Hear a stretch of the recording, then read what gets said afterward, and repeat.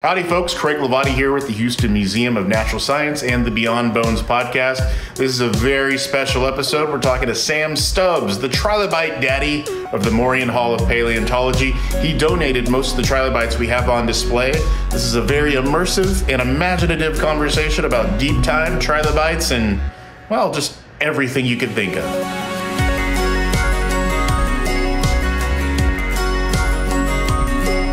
Howdy folks, Craig Levati here with the Houston Museum of Natural Science. This is, of course, the Beyond Bones podcast, and I am joined by, as always, my amazing and talented, more smarter than me co-host, Kat Havens. Kat, how you doing? I'm doing really good. How are you doing, Craig? I am really good. I got my lights fixed here in the old kitchen studio, so now it's brighter. I see that. It makes your face look brighter too. Yeah, and I started. I got trimmed up yesterday. Official barber of the Beyond Bones podcast is Tradesman Barber in Montrose. Shout out to Julio and the gang over there. Really great folks. And if you walk in there, a lot of the stuff on the walls I've donated to them.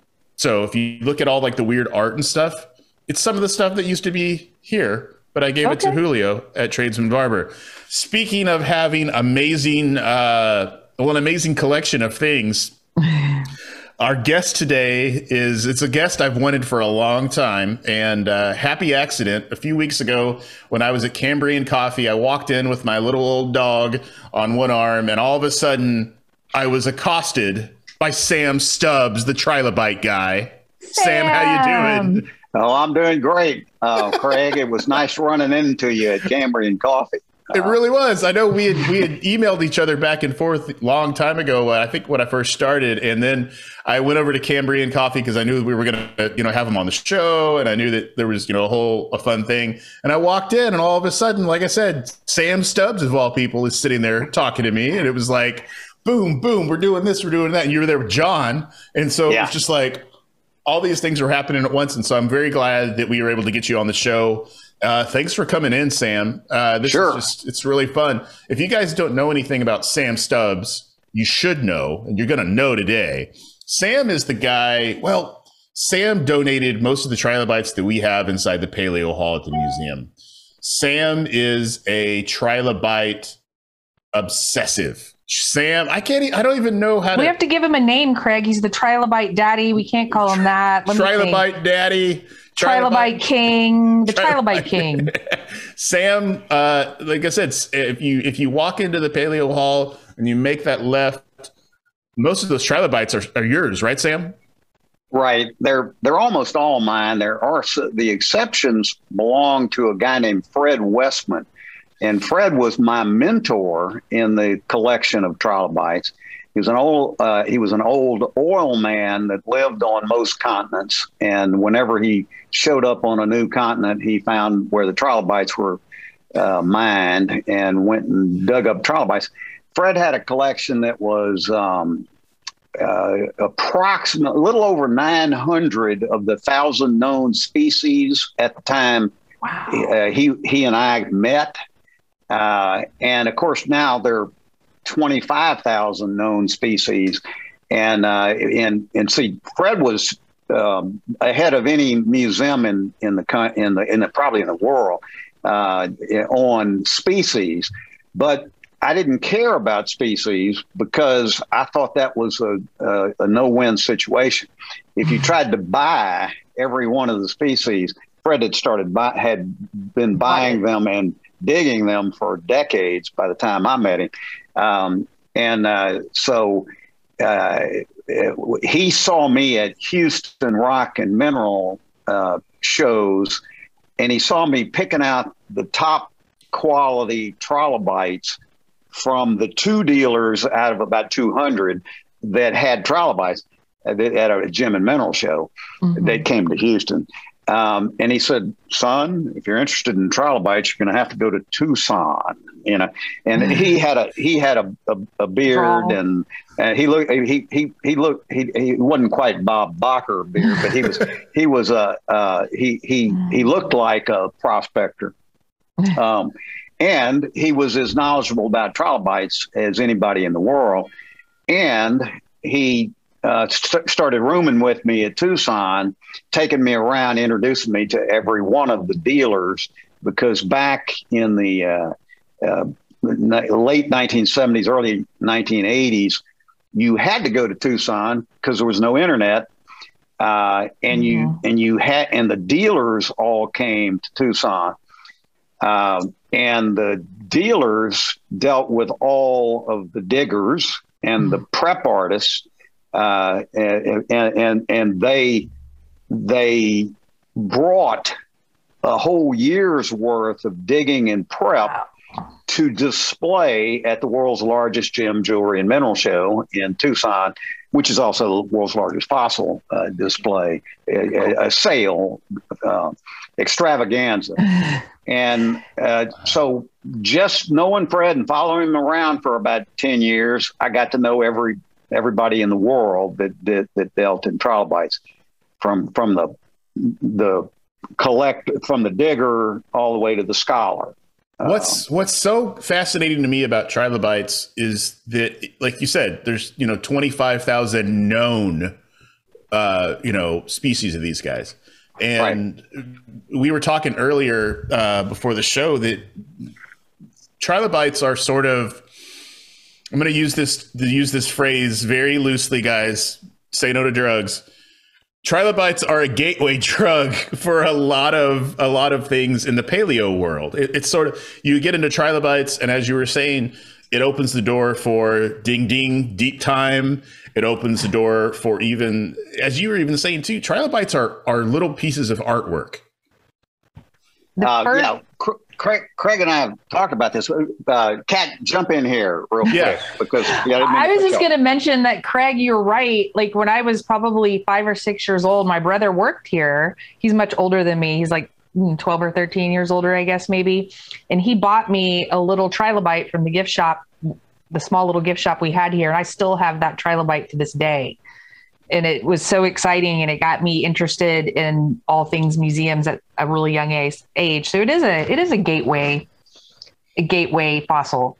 Yeah, that's the thing, is that it takes a special person too to be really into trilobites, because they are so small, but they're also so prevalent. And like, to your point, like, I have a few here, not as many as Sam does, but I have a few, and they're just so beautiful. And they really are.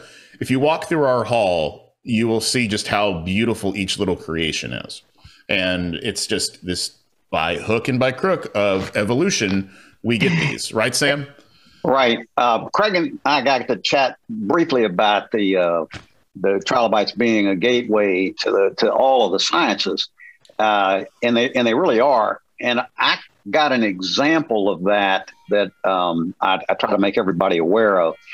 And it's interesting that Kat would mention their artwork too, because back at the end of May, I did a Zoom PowerPoint on the trilobite, the art of the trilobite. And that's available somehow, some way through the museum, but exactly where, I don't remember. I don't know. I'm not a tech person, and I'm not. They can email education questions at HMNS, and they can help them out. Okay, yeah, because the art is how I came to trilobites, because I found a couple of them when I was 6 years old. And I found them in an unlikely place, which was Baton Rouge, Louisiana, where I grew up. And they don't have rocks in Louisiana, at least not in Baton Rouge, much less fossils. But they do bring in gravel to put in driveways. And so my neighbor got a new driveway, and I looked at the thousands of rocks, and I found 2 trilobites in there. They had somehow weathered out of wherever they had been, probably in the Midwest, and made their way into a gravel pit, and from the gravel pit to where I could find them. I took them to show and tell in the 2nd grade, and the teacher was freaking out because she'd never seen many fossils at all in Baton Rouge, and had never seen a trilobite. so she asked me to leave them, and I did. And of course, I left them because I said, why would anybody want to collect trilobites if they couldn't show them? And it was absolutely the whole idea is to leave them so that the different classes can come in and see them. A few days later, somebody stole them. So I never saw another trilobite until I may have seen some at the Smithsonian as a Boy Scout, but other than that, I didn't see them anywhere. Except in books. I knew what one was because my mother had shown me books that had trilobites in them. She was a bit eccentric, of course, to be showing somebody at 5 or 6 years old. Excuse me, I got to turn my phone off. I like your ringtone. It's very exciting. It's the Symphony number 9. The phone call has to be really good for that ringtone to happen. Must be somebody very important. But it was probably a robocall. It was somebody very important. Oh, okay. But that's the way it goes. I'll have to call them back. That's funny. I can't believe somebody stole your trilobites. That's just heartbreaking. Yeah, well, that's how fascinating. I mean, these things are so captivating that even a second grade crook wanted them real bad. Yeah, wanted them real bad, or thought they were worth something, or had a drug habit, or whatever. But anyway, I came at them as art and started buying them, and I bought them differently than Fred did. Fred bought the species, which is coming at it from the science.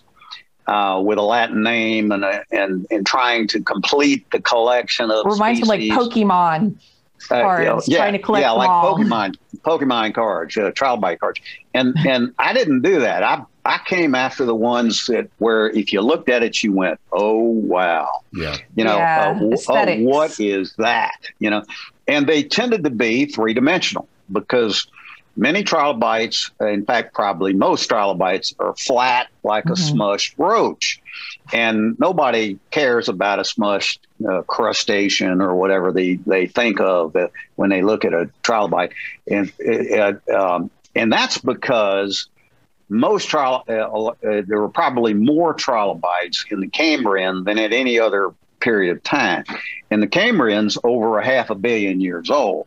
And so when trilobite appeared in the fossil record 521 million years ago, they've been there a long time. And when you live on the shelf, the continental shelf of a continent that's breaking apart, you live on that continental shelf. Well, we're not talking about Pangea. We're talking about the time before Pangea when the continents were together, and they're breaking up. And the trilobite lives on this continental shelf. Well, it takes a couple 100 million years for that shelf to move all the way to the next time it runs into a continent. And so during that couple 100 million years, it's picking up a lot of debris that's dropping down on top of it, and layers are building up on top of that trilobite. And the heavier those layers get, the more they crush that 3-dimensional trilobite, because the preservation of a fossil is the fossil with a hard shell is going to preserve it in 3 dimensions, but the travel time is so great over these vast periods of time. I know Craig is a particular fanatic about scale, and the deep time is a concept that you have to get your head around in order to really care about trilobites, and for that matter, any fossil. But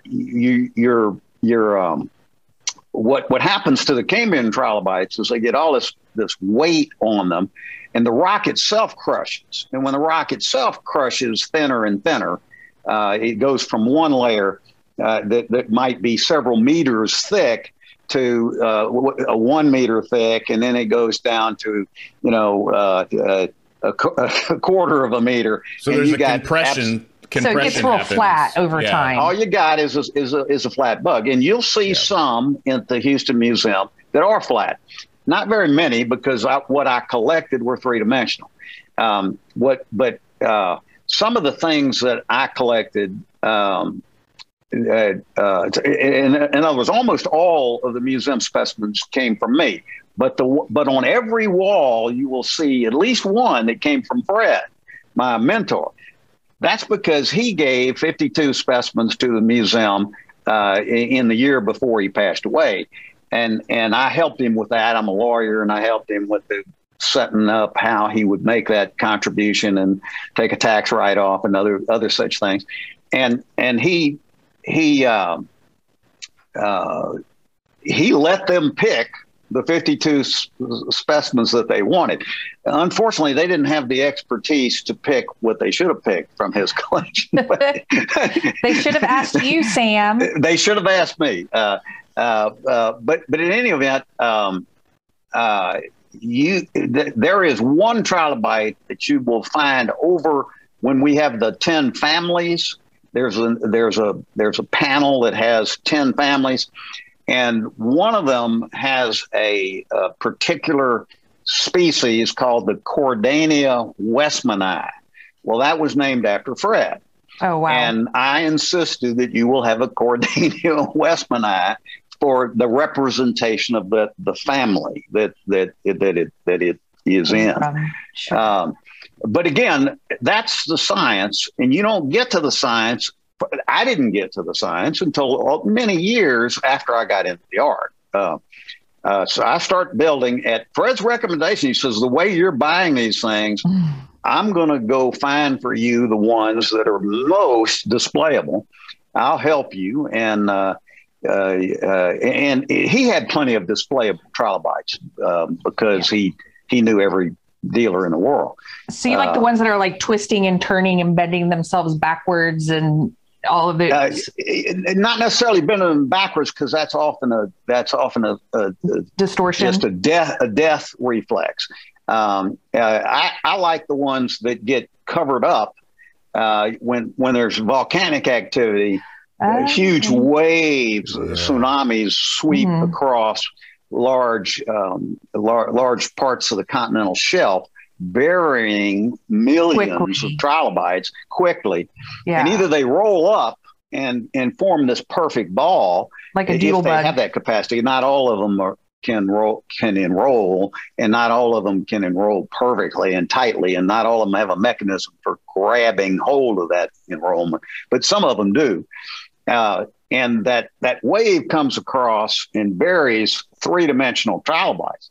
And then there's a question of what happened. And then some of them twist and turn and try to get away and end up looking in all sorts of positions. But for the most part, the ones I'm looking for look like they're crawling across the ocean floor. Okay, so animated and alive. Yeah, but not all trilobites crawled across the ocean floor. Some of them swam across. Well, some of them swam in the seas, but some of them swam at the top of the sea, and their eyes developed along the bottom. And there's one we've got. One of our specimens is an example of that. Uh-oh. I didn't get that. Let's see. Is it trilobite business, Sam? Yeah.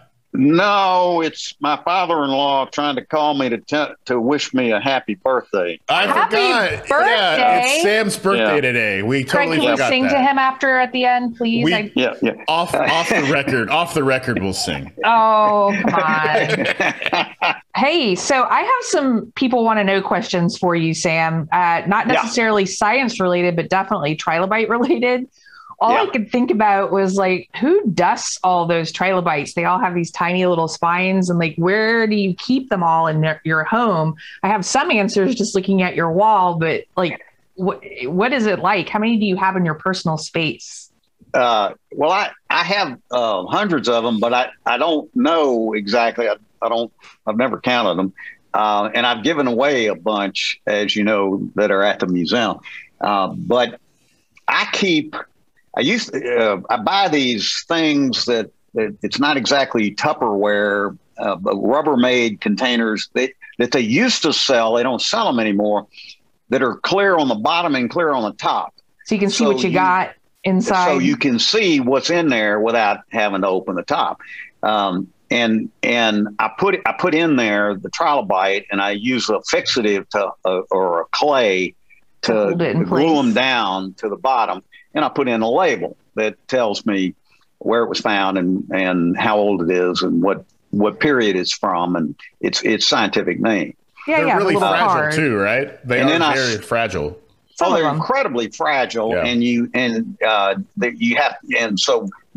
put them in these very hard containers, the hard plastic containers, and you stack them, and they stack, and above my washing machines and the laundry room and in closets and things like that. I just have stacks and stacks. Wherever you can fit them. Yeah. Wherever my wife allows me to keep to put things. I was going to say you must have a very kind-hearted, patient wife. Very unbelievably kind and patient, and on a good day. But you do have other stuff behind you too, so you are quite the collector. I can see. That's pretty cool. Well, I do have a defective gene. It's a collector's gene, and it's an adaptive trait. It does not skip a generation. My mother had it. My grandfather had it. I think it goes back quite a ways in my family. My children actually have it, but they deny it, and they've all had therapy trying to get rid of it. And it's something where you not only want to collect it, but you want to catalog it. And you want it properly identified, and you want it displayed. Mm-hmm. And that it's people like me that have serious collector's disease usually end up junking up their homes and becoming hoarders. But I learned a long time ago that wasn't going to be acceptable to my wife, and therefore I have spent my whole life collecting things that can go straight into a museum. There you go. And that, in other words, if you don't waste your money on thousands of things that are out there that you could collect, you would collect everything if you have my gene. I have a hypothesis, Sam, that I actually wrote about on collecting, that it is like a ancient kind of gene that was good, that was adaptive, that people who collected and hoarded, food or other items survived during tough times. And then that kind of gets less adaptive as we have less need for that sort of behavior. Yeah, no, exactly. In fact, this generation that's coming along right now hates stuff. They hate old furniture. They hate brown furniture. They hate English antiques. They don't want to live in big mansions with rooms, and they don't want to fill the walls with. They're minimalists. They want to live in a one room condominium, but they usually spread out and end up in a 3-floor one room condominium. So I think I'm the same way too, because I know through my life I've gone through baseball card collecting in the beginning, obviously born in '83, baseball cards, to record collecting, to tattoo collecting, to like all these now different you get your things. Permanent collection. And now it's funny, over the past year or so through COVID, I've gone back to collecting comic books, now back through baseball You're cycling cards back lately. through. Yeah. And so it is one of those, it's therapeutic, obviously, because it gives you something that you can like look forward to, like, what's coming in the mail today. And I'm sure Sam's the same way. But I think there is something unique about when you collect things, because your collection will teach generations. Yeah. And my collection of comic books probably won't. Might fund your retirement, Craig. Maybe, or baseball cards. But it's one of those things where there's something about what you're collecting, though, Sam, is that it's teaching people, for generations. And when all three of us on this podcast are gone, there's still going to be kids looking at your trilobites, and that's the magic of your collection. And I want to add to that, Sam, too, just to let you know how important it is, what you've done for the museum. I write the curriculum for our Ramco program that all the fifth graders in Galena Park participate in. And our introductory little grab their attention activity portion in film is all about your trilobites and all about their adaptations, and the ones with little stalks for eyes and the ones with the multi lenses, the different adaptations, the different kinds. And they absolutely love it. So it is, like Craig said, a gateway drug. And like you said, it's a great educational opportunity. So, well, I want thank you, Kat, and Craig, for the kind words. But going where Craig started with his baseball cards, I did too, Craig. Don't get me wrong. When you got collector's disease, your temptation is to collect everything, and so I had baseball cards, comic books, coins, stamps, teeth, pharmaceuticals. I literally butterflies, beetles, literally everything. Matryoshka dolls. Sports memorabilia. Crazy stuff. It gets expensive too. Your parents decide that you will cut certain collections off pretty early on. My parents were weird. My dad, I don't have a problem saying this. My dad is a hoarder. So I think when he saw me, like, all of a sudden accumulating boxes and boxes of baseball cards, I think part of him was like, he kind of like probably shed a tear, and he was like, that's my boy. Because it was like, but I will say it's gotten to the point where, like, I'll go on eBay and just start, like, I'll be obsessed with something, and next thing I know, my mailbox is full of cards again, or comic books, or what was I going through another phase where lately what I collect is this is going to sound really weird, and this is a good jump off point for another show we're going to do, but I love to go visit cemeteries and take pictures of celebrities' graves. So I don't think that's weird. I think that's there's nothing weird about that.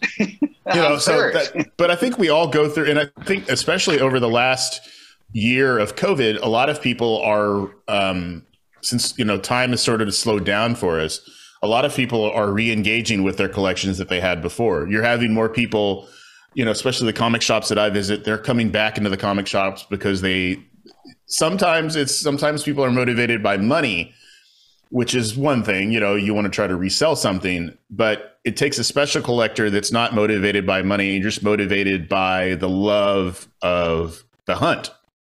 Right.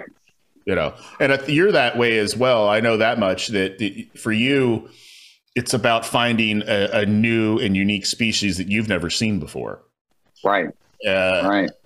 That's why I've always been so engaged with the trilobite section at the museum, is because there's so many different little jumping off points. And we were talking about this earlier, that it is a window into the history of our planet. And you see different adaptations come and go. And then you said earlier, there's 25,000 known varieties of these guys. That's unfathomable to a lot of us just sitting here. Right. And it's daunting if you're going to collect, because then, how do you go about acquiring, that number? And you got to get your head around that. You can't do that. And no museum can do that, and no museum can do it and then have space to show it. Show it all. Right. So you gotta move to the art, and you gotta come up with the ones that are representative of the story that you're going to tell. Because if you go down our section of trilobites, our wing of trilobites, there's story after story told about evolution, and about plate tectonics, and about enrollment, and about naming of scientific species. And there are all sorts of stories that are told by the examples that the museum and I collaborated on to specifically tell those stories. there isn't a kid that you can run through that section that doesn't come away with more questions than they came in with. That's the idea. That's the thing. Yeah. I've been toying with this idea with the museum, is that the museum itself, we have done our job if when you walk out the door, you have more questions than you had before. Mm-hmm. I don't think anybody should walk into the museum. You know, you're supposed to say you spend 8 hours there. Say you read every single label, you do everything you're supposed to do. When you walk out, you shouldn't go, okay, cool, I know everything now. You should be going, what next? What don't I know? That's the thing about the museum, is that you walk in, you should be leaving with more questions than you ever had. It's supposed to spark an interest and set the fire. Learning, lifelong learning. To his point about the trilobites too, like you look at one representative, you know, say it's in one of the cases over there, there's so many different stories and tributaries, and even evolution has to take so many different pathways to even get to the point where you have, you know, the cute trilobite, you know, with the devil horns, or, you know, with the 3 eyes. You have to get to that point. And it's not so simple. And time scales and evolution is it's a daunting thing, especially for us as a species that have only been around as we know it now, 30,000 years. You know, we've for 50. Most of the people on the Earth came out of Africa 50,000 years. Somewhere between 50 and that populated the Earth. Now the species itself is somewhere between 200 and 300,000 years old. But like even that's nothing compared to what the timescales you're dealing with. No, exactly. It's a blink of an eye compared. It's not even a second on the time clock at the end. Trilobites had to run 280 million years in 5 separate major time epics. Yeah. So you have to get your head around the scale of deep time, and if anybody wants to get their head around the scale of deep time, they need to read this book right here. Hold it up. I don't know. Can you see that? There you go. There you go. Oh my gosh, it looks thick. I need that. Okay. Well, and those are my markups. Oh my God. I use tabs. Now these I go through. If a book is really important, I read it 3 times and then put different tabs at different places for the different tabs. Especially ordering that book right now. Okay, Jeffrey West wrote it, and he's a PhD from I think Cambridge. I'm not sure where he got it, but he's the past head of the Los Alamos nuclear laboratories. Oh, cool. He was the top physicist in the nuclear physics game during the last half of the 20th century. He has since gone to the Santa Fe Institute, which is a giant think tank with a $100 million endowment that takes scientists in and they study different things.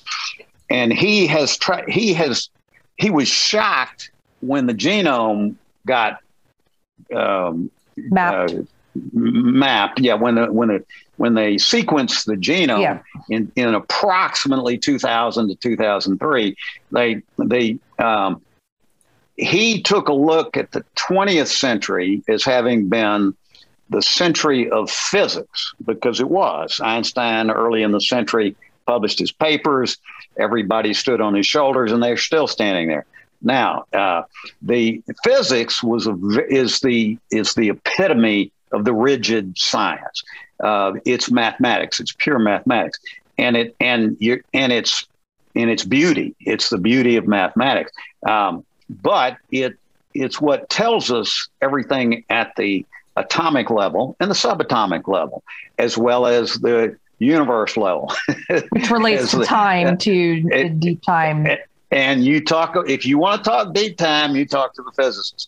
Okay, now, so he takes his physics and he says, wait a minute, we've cracked the human genome. What is the 21st century going to look like? Is it going to be physics? And he says, no, it's going to belong to the biochemist. And the biochemists or the geneticists, the people that are digging deep inside the genome, and they go to the nucleus and they find DNA material that if you stretch it out, it's 6 feet long, and it's a long sequence, and it's got 3 billion pieces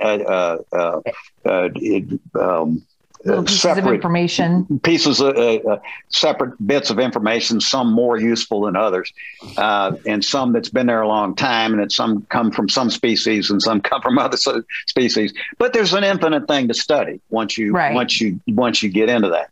And he says, what I need as a physicist is some mathematics. What I need is some scale.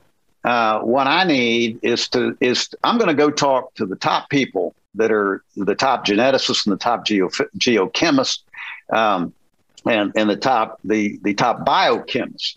And I'm going to try to find out from them what laws they follow. We follow laws from Newton. We physicists follow laws from Newton and Einstein, and they're these fixed, rigid laws that we can duplicate our results. Every time we run an experiment, we can run it again and get the same results. That's I want to know if biochemistry can do that. And he basically gets the top biochemists in the world, and they can't do that. Medicine doesn't do that. Medicine doesn't reproduce, or it doesn't reproduce very well.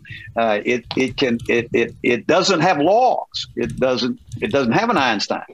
And so it doesn't even understand it's known for such a short period of time that there even was a genome hiding in that nucleus.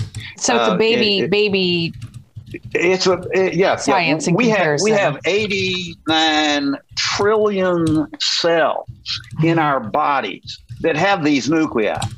Okay, and we got another, I don't know, probably 80 trillion that don't have the nuclei. Red blood cells. That like blood cells, for example, and like symbiotic bacteria and other things that live in our bodies that evolve with us. Sure. We have to have that are part of us, but they don't have that little code up in there. They got their own little code. I have to say, you and Craig y'all would be very exciting at a cocktail party with deep time and how people would walk away slowly. Y'all tickle me because you get so passionate and Well, for me, it's funny you brought up, what the 21st century is, or the 20th and the 21st century are going to leave behind. Because I was listening to something recently, and it's another subject that I'm really obsessed with, is the concept of the Anthropocene, where right now humans, since 1750, we are leaving a indelible mark on the geologic record. We, since about 1750, when the Industrial Revolution started, we're currently paying the bill for that. Everything that we're belching into the sky is now in the geologic record. Everything, all the coal, everything that we've done, even to the atomic bomb tests that we started in the 1940s, that's all now implanted. So in a million years, when somebody goes back and when there's a Sam Stubbs in a million years that's collecting, cars or something, he's going to be silicone-based Sam Stubbs in something like that, 2 million years. Our mark, good or bad, will be left on the geologic record of the world. Well, just like every volcanic eruption and meteor that hit the Earth was before that too. Yep, everything gets recorded. Everything that we have been doing to the Earth reflects back on us. That's why carbon dating works. You can tell, okay, this happened when this exact thing happened, because the world is a great natural mirror to everything horrible we're doing to it. But that's also miraculous too. When it comes back to the Trilobite deal, is that these fossils were able to stick around and be viable enough for Sam to collect after millions and millions of years of just chaos, on the surface. And here's another thing I know that Sam will be really this is probably, I'm singing Sam's song right now, but when humans, since we haven't been here very long, when we think of, you brought up earlier, continental plates shifting and things like that, we think of that stuff happening in a snap of an instant, the same way, we would, you see like I don't know when you would call it, like when an earthquake happens, we think, okay, boom, it's done. But some of these things were shifting for millions of years, and people can't think of that.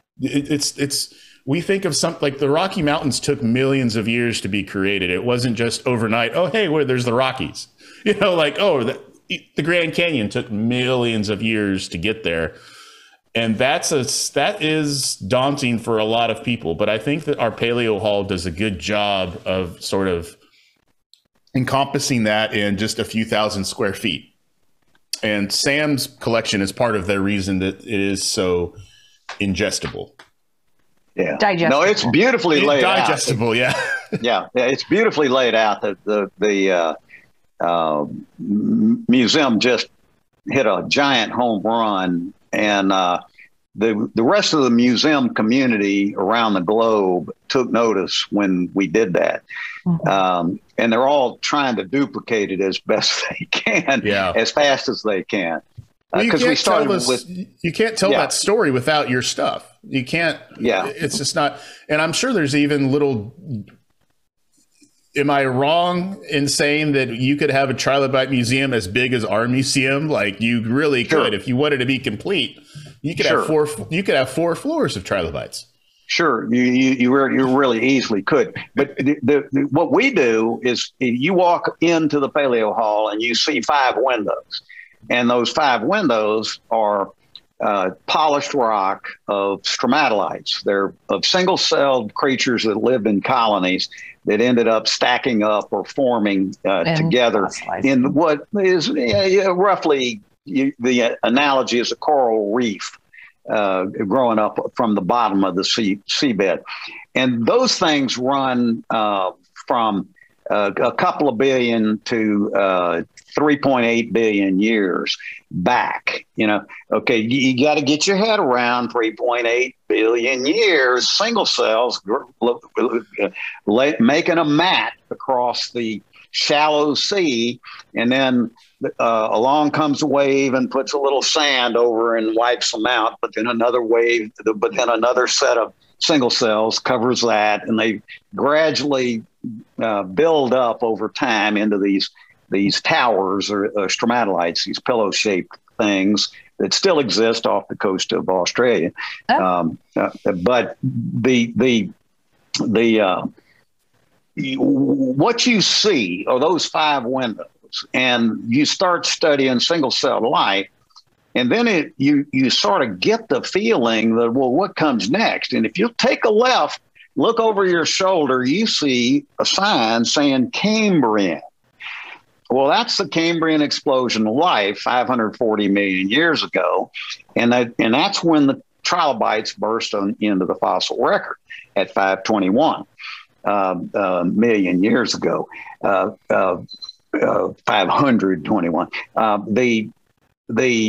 You go along that Cambrian wall and you get to the Ordovician, then the Silurian, the Ordovician wall, then the Silurian wall, then the Devonian wall. And those are your 4 biggies for trilobites.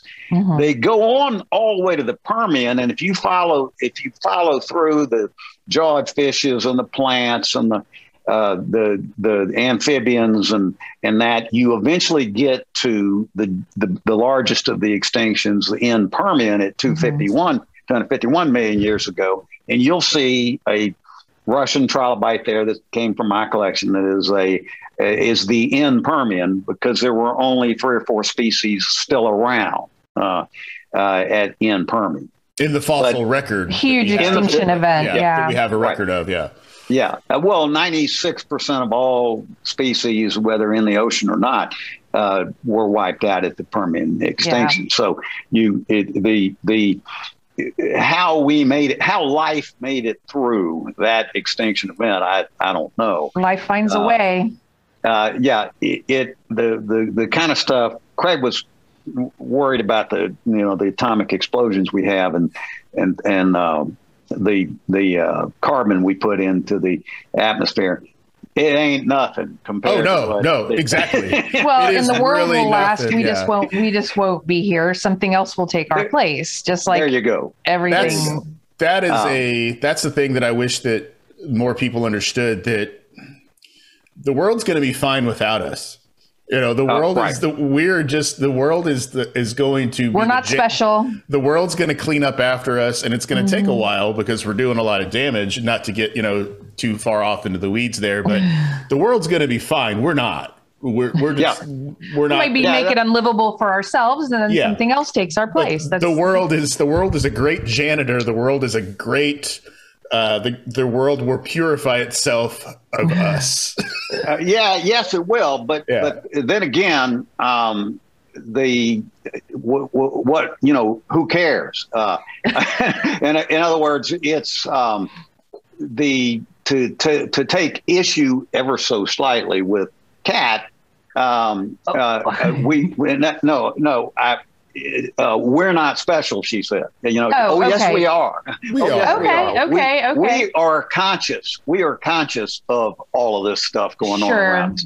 We've studied going back into deep time. We understand the origins. We at least have a rudimentary understanding of the origins of the universe, the origins of the elements. The origins of the elements. We have curiosity. We have all sorts of things. We have. I was being crass. You're right. Well, no, it's understandable, and I understood the context in which you said that. I know. No, but I think you're right. You're right. Yeah, and so we are so unique. We can't even find out if we're unique because we can't. We were looking for exoplanets. We're hoping somebody will have this same kind of perfect atmosphere and the oceans and the things that we needed for carbon-based life. We're hoping maybe there'll be silicon-based life, and we're looking at some of the. If you line up the periodic table and all of the things under carbon, you keep hoping that there are enough connections that can be made with some of these other elements. But the likelihood of it is slim based on what we know about the creation of those elements. But what you need to know about the fact that we're special is that we get to keep this consciousness for a lifetime. And so therefore we get to be lifetime students of what's going on around us. And the reason you and I, all of us on this phone call, and the people who are listening, is because we understand that the museum is this fabulous tool for taking that consciousness and letting people understand that they got a lifetime to study this stuff, and they got a lifetime to figure it all out. And the study during their lifetime, they're going to be breakthroughs and incredible things. In my lifetime, it's crazy what has happened with international travel and a cracking of the genome and the computers and et cetera, et cetera, et cetera. We have all kinds of problems that have been created by the billions of people that live here on the surface. But yet our numbers are tiny when compared with other species, especially at the single cell level. And the biological weight of the single cells that live beneath the surface so deep that we didn't even know they were there. And now that it turns out there's more biological mass of those single cells that may live for thousands of years because they don't use up any energy. We're no metabolism to speak of. Yeah. No metabolism to speak of, no movement to speak of, no reproduction to speak of. And yet they're down there and they're alive and they're more, they outweigh the whole biomass that's above the earth. That's pretty cool. Anywhere above the earth. I wish that it's crazy what we're learning. I wish that people were able to, I use the right word this time, digest. I wish that people were able to digest all that information and realize just how special we all are and everything that's around us. If that's the one thing that I wish I could leave behind for everybody was that, okay, this is all really special. That's why we should treat each other with respect and with love, because it's a darn miracle that we're even here. You know, Yeah. it makes you really, the story Appreciate. the story of the museum is more of, when you walk out, you should be like, wow, it's really even a miracle. And when I say miracle, I don't mean so much as a biblical miracle, because I know some people probably It was bristle at that. statistically unlikely. Yeah, that we're even here, and it should make you just appreciate, you know, everything all the more. It's yeah. If I get, Well I'll get put. too far in that, yeah. If I keep Craig's emotions in check. That's my job. because I'll start crying and I'll be like, He will. He gets very emotive, and we love him. It's beautiful that we even have rocks, and then there's a dog. No. Yeah. I think we can sum up what Craig just said by saying, isn't it great we're in Houston? It's great. And it makes you feel very lucky that we are even. I always say that I'd love to see the museum. I'd love to see HMNS in 100 years.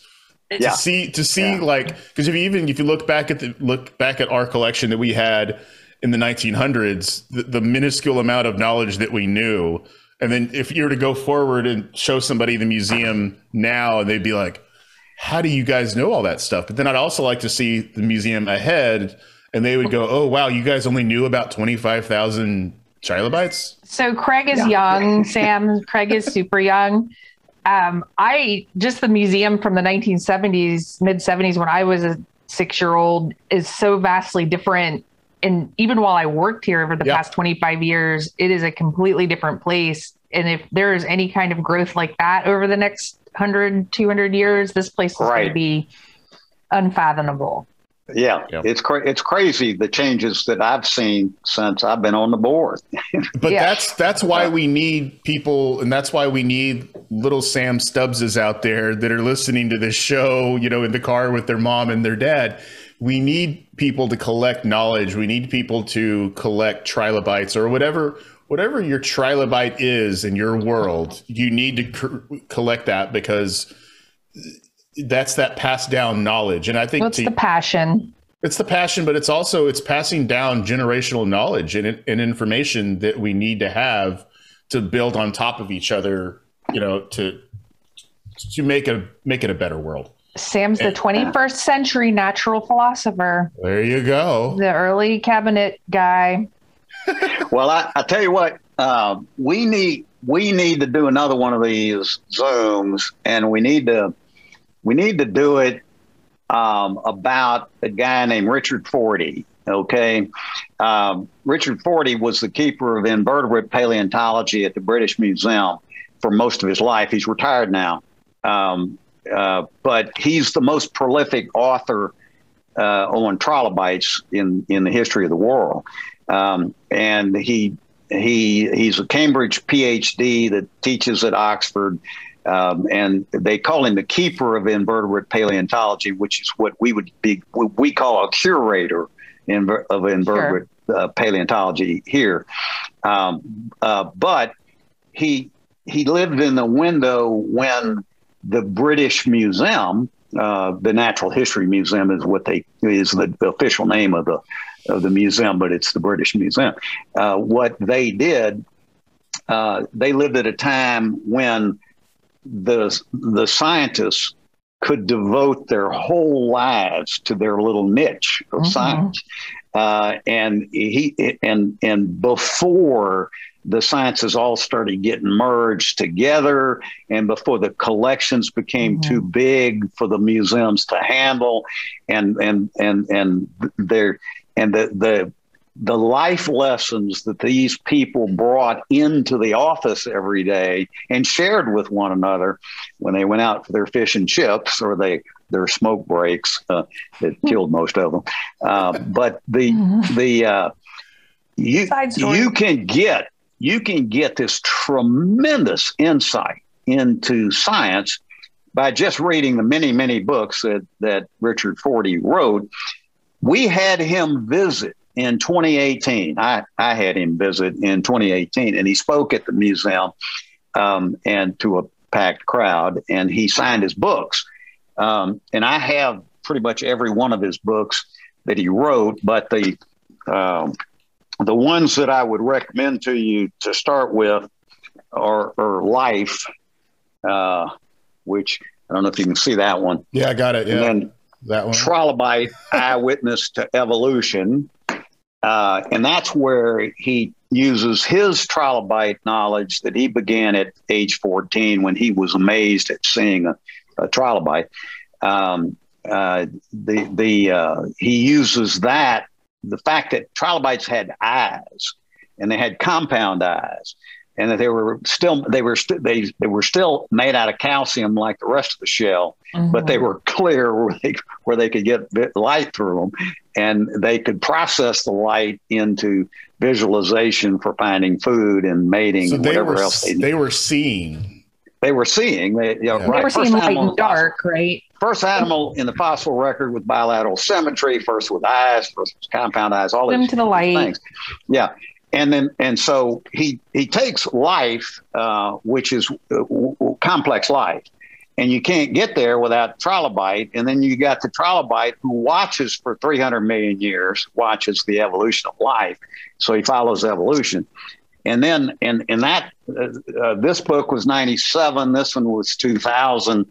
In 2003, Bill Bryson, he's on a 3-year cycle. Book, called A Short History of Nearly Everything. And in that, Bryson, another brilliant Brit that writes well, he interviews 5 or 6 of the world's most important scientists, and then tells a brief history of everything from the Big Bang through civilization. And the person that he interviews the most for this book is Richard Forty. So the trilobite dude, that told you something. So he's quoted in here, and it's all sorts of things about the start of life, the evolution of life, the birth of civilization, so forth and so on. And then Forty follows it in 2004 with the book Earth. And he originally titled it Earth, an unauthorized biography. I love that. And that's how it was released in Britain. It's called An Intimate History over here, because we're, I don't know, politically correct or whatever, or we don't have the British sense of humor. No, we do not. And I'm gonna have to clear off my corkboard and get some red string and pins so I can keep up with this conversation and the many branches where it's going. It's evolving.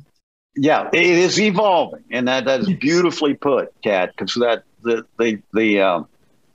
what Forty tells you is what you can do with a life in science if you spend it at a place like the British Museum, and if you write well, and if you're a good scholar, and he tells you what you need to study and in what order you need to study it in.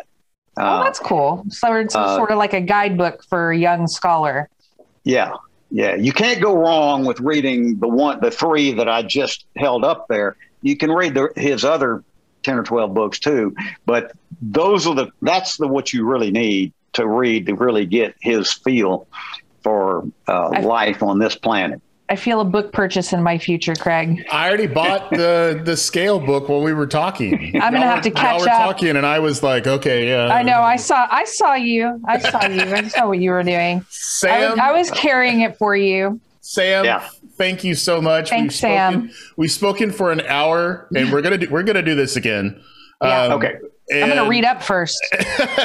We're going to do this again. And happy birthday, by the way. Yes. Oh, thank you very much, guys. This is one of my. Sing, Craig. This is probably one of my favorite podcasts we've ever. This is probably one of the favorite things I've ever recorded, quite honestly. And I've been recording for a long time. And thank you, Craig. That's a wonderful compliment, and I appreciate it very much. Awesome. I've enjoyed it too. It's very interesting. I like how you can go in 8 different directions. I like to have to keep up with somebody. That's fun. Yeah. That's the way life is. You go in a lot of directions all at once. Yep. A lot of windows open on your computer. This is just the beginning of this long series of conversations, but we've already wasted enough time. You have birthday boy stuff to do, and Kat's probably got a class to teach, and I have a dog to take outside. All right. There you go. The queen has to go to the bathroom, or the king has to go to the bathroom. Prince has to go to the bathroom. Yeah, it's time to go. There we go. All right, guys. Thanks, Sam. Happy birthday.